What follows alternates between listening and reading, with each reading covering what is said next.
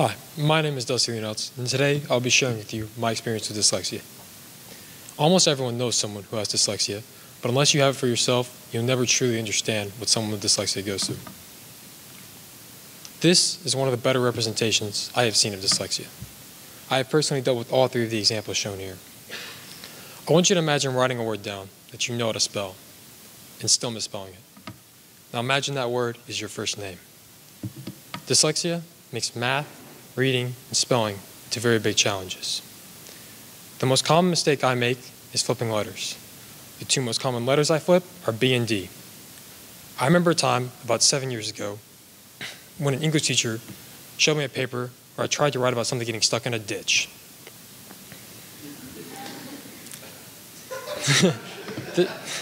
This doesn't just apply to to letters. This also applies to numbers. For years, I used 5, S, and 2 interchangeably. One day, an old teacher of mine, Robin Davis, showed me a new way of writing 2s.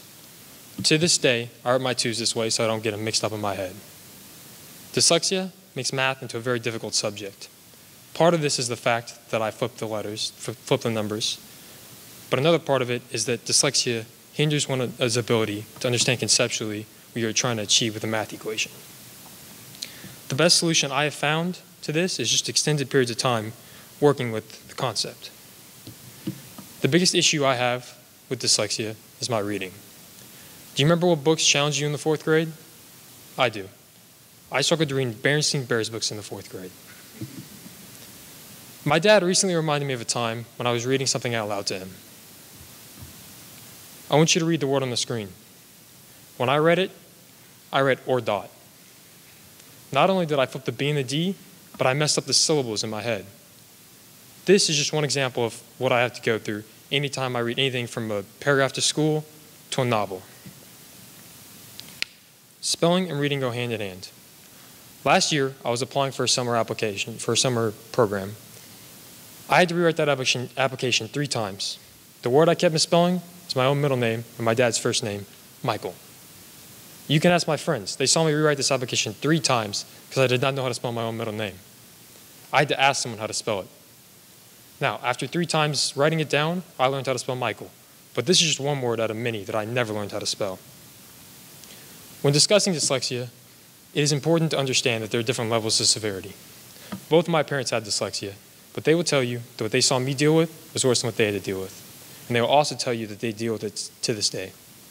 Unlike my parents, I was lucky and had a teacher tell me at a young age that I should get tested for dyslexia.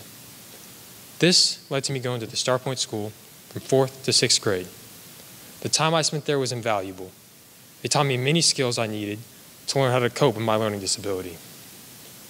I have accepted that I will never fully overcome dyslexia, and I'm okay with that. Dyslexia has taught me many different lessons. When I think back, there have been several times in my life when I've wanted to quit. And when I think back about what gives me the ability I have to work hard today, I think of all the nights I spent staying up studying that I know should not have taken me that long. And on an even deeper level, dyslexia has taught me that you have to accept some things in life. And I'm not talking about accepting the level at which I comprehend something, but rather accepting that in life, some things would be more difficult. Thank you.